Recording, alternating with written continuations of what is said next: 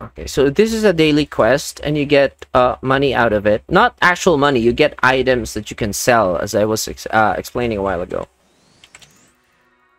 You can sell them for like 700k each or more, something like that. So it means that every day you earn 4.2 million ZENY in value, because you still have to sell the item, right? The Giant Faceworm Snake Skin.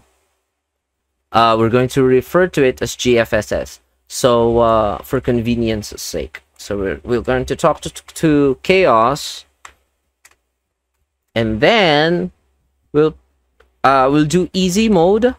It's just recommended for you to do easy mode to get the it doesn't matter if you get easy mode or hard mode. Okay, so easy mode is just quicker to complete, because your main objective here is just the GFSS. Okay, so yeah, hard mode is a little bit harder. You can maybe do it if like you're more powerful, if you're powerful enough, but yeah, if your objective is just the GFSS, you can do easy mode. Doesn't matter, every day. It doesn't change the amount of GFSS that you get, but you do get slotted GFSS when you do hard mode. There's this chance to get the slotted ones, but those don't. It doesn't really matter. So we're doing just the easy mode. The easy mode has less face worms in the field. So as you can see, there are now 29 face worms. Okay, so let's find them. So the build that I'm going for is the Adoramos build, right? So this is the skill. I've talked about the Archbishop skills in my video, in my YouTube channel, so you can go check that out. And yeah, let's just dispatch these face worms. There's a hell of a lot more face worms when in hard mode. Okay, so you've got to be careful with that.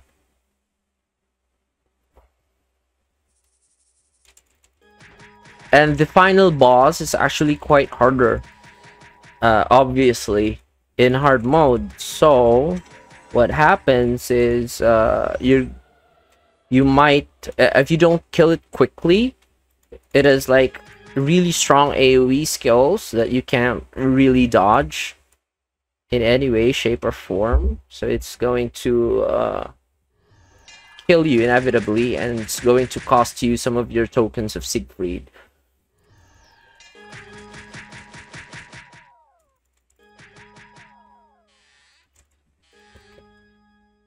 So we can actually kill the face worms with a single Adoramos, which is nice. But if you don't one hit the face worms, it's gonna be a tougher challenge. And then after we're done with the dailies, we can go level up. Yeah, because we're targeting level 200. I'm already 183. Once we get to 200, we can advance our job to Cardinal.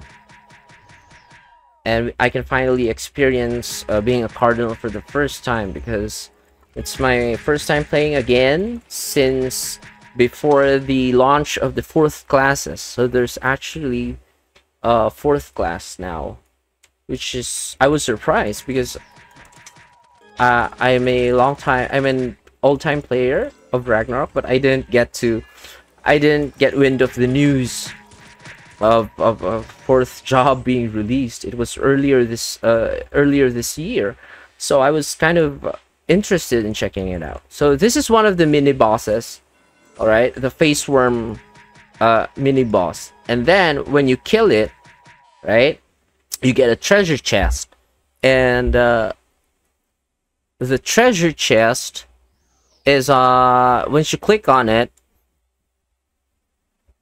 Oh, there's a bot in chat. Once you click on it, you get a garment. This garment is the GFSS, or the Giant Faceworm Skin. The Giant Faceworm Snake Skin, GFSS, or yeah, GFSS. So let's continue. Okay. Okay, so Chaos and Iris are actually characters. They're canon characters from the Ragnarok manga. So that's interesting to see. I recommend you finish their conversation before you walk forward, because the face worms don't spawn until they finish their conversation. And if you're too far forward and then the face worms spawn, you're gonna be immediately surrounded by the face worms, and it's gonna be tough if you like don't want to hit them, right? You're gonna end up getting mobbed. So once the conversation between Chaos and Iris is over, you can just kind of go ahead and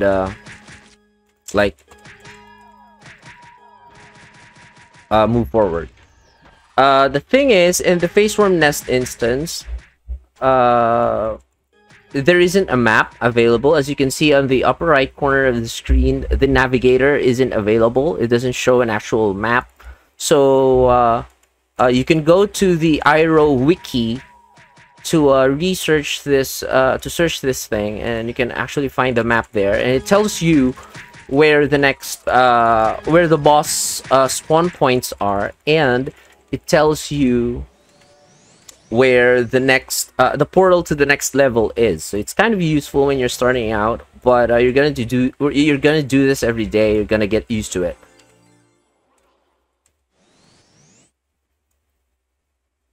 Okay, so let's just do a quick sweep and eliminate all of the face worms. It's the same thing. You eliminate all of the face worms, right?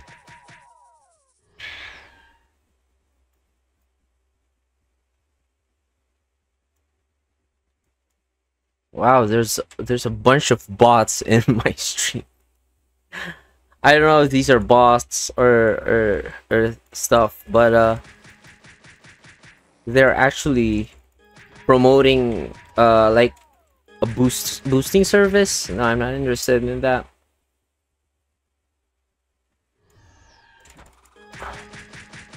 Does it actually show in our chat though? Yeah, it does. That's interesting. So my friend on Discord just confirmed that the cats are actually still in the game. So yeah, we'll go check him out later. He sent me a screenshot. Maybe it's not loading for me, I don't know. There are still 10 face worms left. Okay. The larva, this one, right? So it's not actually just one. It's a bunch of them all stacked together, right? So you have to be really careful with that, because the damage can stack up really quickly and really fast, and it's kind of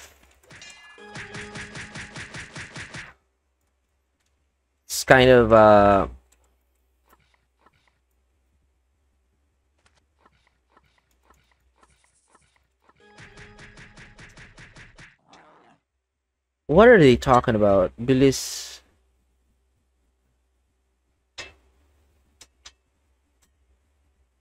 They're talking about the illusion dungeons.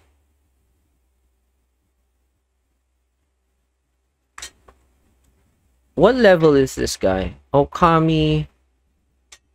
What is his name? Probably this guy. 175. Let's talk to them and ask them where they are.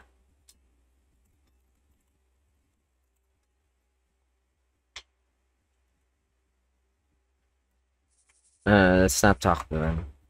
We are doing our own thing.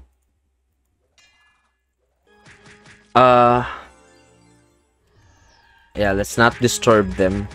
They're leveling up. 4 face worms. 2 face worms left. So that's the thing with this face worm dungeon. You have to actually find, if you miss a spot, if you've missed the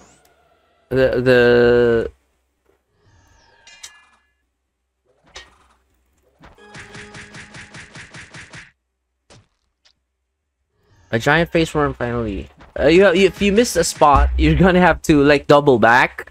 It takes quite a bit of time, but you know, you get used to it. A giant faceworm appeared, and if I'm not mistaken, where does the faceworm mini boss for this level spawn? Kind of forget. Oh, there he is. This guy uses water ball, so that's the difference from the first level. This guy actually uses a spell called water ball, and it's one of the painful skills. You know, I have high magic defense. Excuse me. That's why. What's my magic defense? 290 plus 65. That's 350 something. Okay.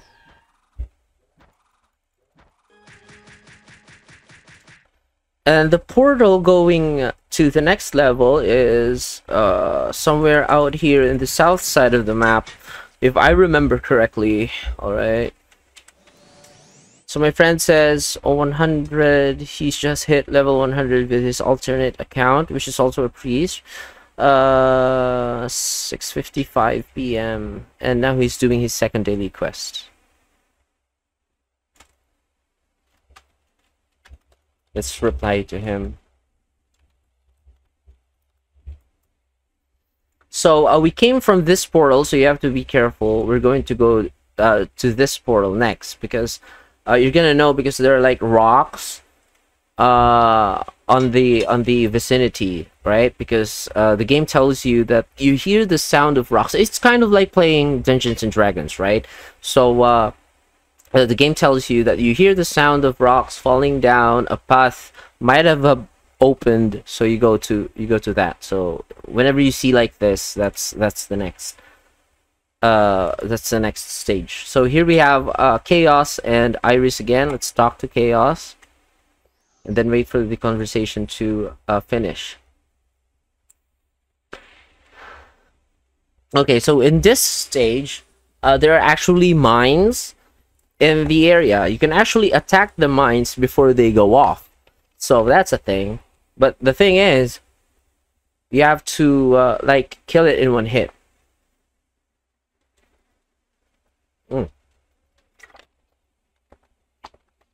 So you just have to walk really carefully over here. Okay, so this is what I'm talking about. So I can hit it with the other, I can clear them out quite quickly, because Adoramus has quite a bit of range. Okay, so let's clear those out, and then same thing. Oh, I got hit. And then same thing. You're going to clear the area from face worms, and then go to the next level and things like that. Did I actually get the face worm skin? Okay, from the previous level. So you can check if you have 2, that means you've got the face worm skin. Okay,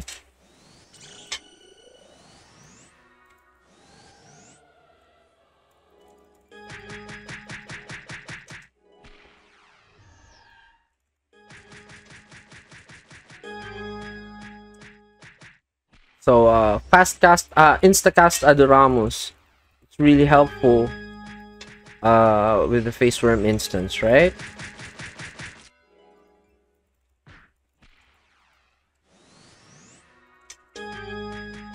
Okay, so let's clear out the mines.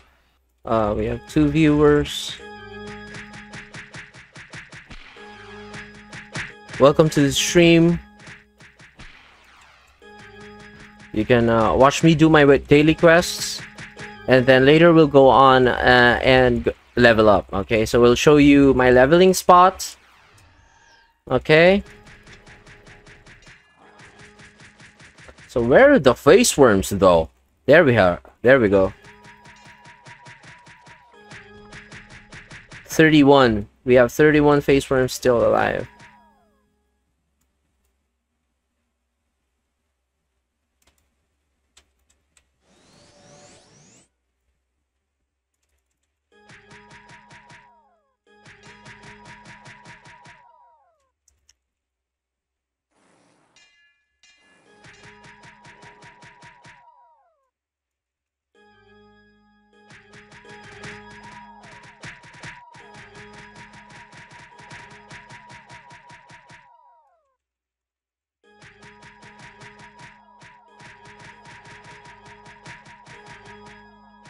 Okay, how many? 9. There's still 9 more. Okay, let's go. There are also other monsters in the area as well, but they're kind of just there for flavor, and they're not really a threat to you. So, but you have to be careful though. If you're like quite low leveled, the greatest general could be quite painful. Okay, so a giant face worm suddenly appeared. If I'm not mistaken, he's like in the center of the map. There we go.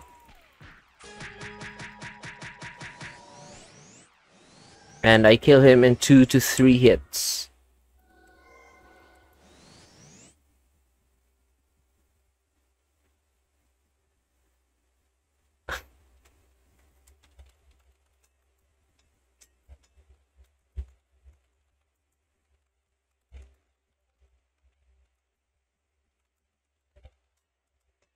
So my friend just said that he's quitting Adoramus Archbishop because the cast time is so slow.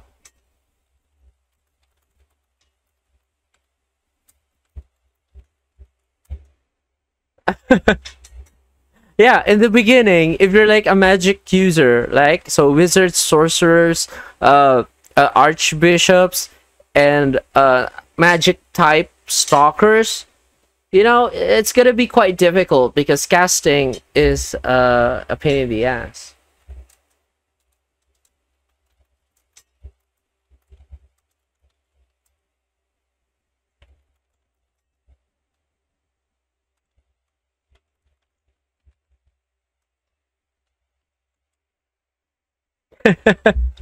Yeah, because you're going to have low dexterity. As I've mentioned earlier, dexterity and intelligence are the 2 stats that decrease your variable cast time, and you need a high amount of those. A fair amount. Even if I'm like, look, I have 125 dex and 125 int, and I still can't instacast Adoramus without food. Okay. Ow, ow, ow, ow, ow, ow. That's a lot of eggs. Exploding eggs.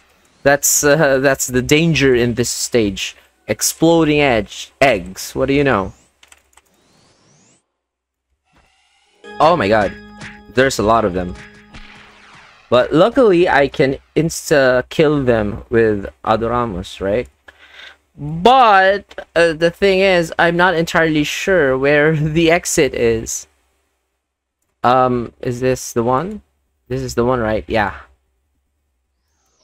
Okay, the voice of chaos. Hey adventurers, you should be careful, avoid the poison. So this stage has like poison. Don't move because the poison kind of appears, yeah, like that. So if you move forward and then the poison appears on top of you, it's gonna be hard because your character will flinch if you don't have enduring skills.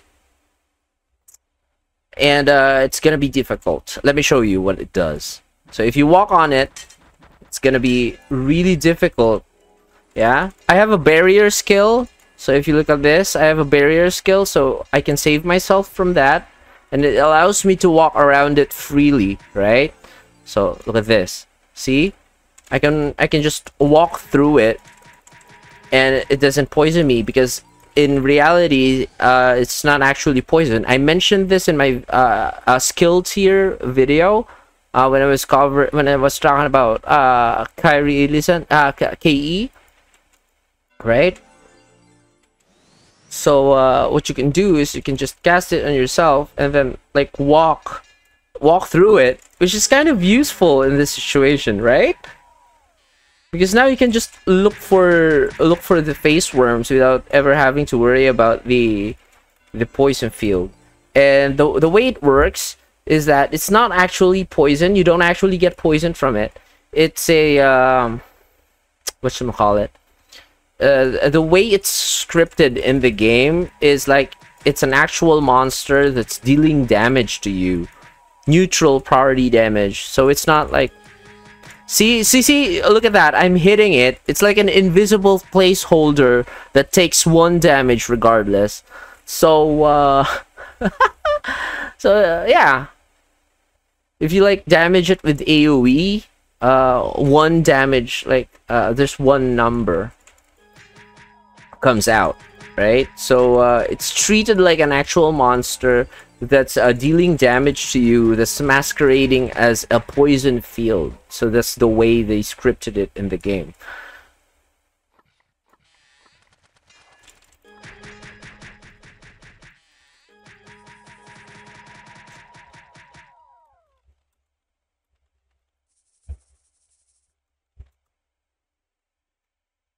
Okay. Okay.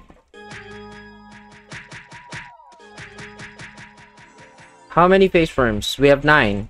It's always displayed on the top portion, okay? So you can check that if you want to know how many faceforms you still have to hunt in the area. Okay.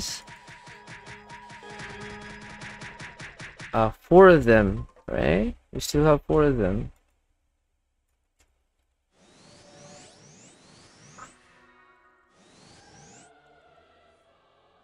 It's such a shame that my friend doesn't want to continue the Adoramus build anymore.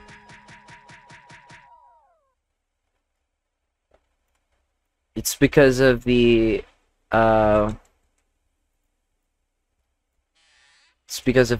slow cast times. So we've got 3 garments now. We got 3 GFSS now. And we're about to get the 4th one, I reckon. Yeah, this is the 4th one. So some players, because they have a lot of characters, they stop here because some of their alts can't handle the big boss fight from the giant faceworm queen. So what they do is they stop at this point. They exit the dungeon. Right, but if they have a character that's like powerful enough, yeah, why not? Because the giant faceworm snake queen actually gives you two of these, right? So each of them are like 400k a piece. So like 1, 2, 3, 4, and then if you kill the final boss, you get 6 because you get 2 more, right? So you get 6. So that's kind of like 4.2 million in one day. If you manage to sell it, like the value, I'm talking about the value. You don't earn the money outright. You still have to sell it personally or through vending. Okay. So let's talk to Chaos again. And then, yeah. So Chaos is painted as kind of like a hot-headed troublemaker, kind of like a Phoenix in Valorant, that's kind of brash and like goes to things head on, right? So right here what happens is like we discover a huge hole in the ground, and then Chaos is just like let's check it out, and then like he's like, and then he goes inside, and there's a huge giant faceworm snake. And then he's like, I was close to being eaten alive. Classic Chaos, right? You can actually check out the Ragnarok, the actual Ragnarok manga. It's actually quite interesting. So let's get ready for the boss fight.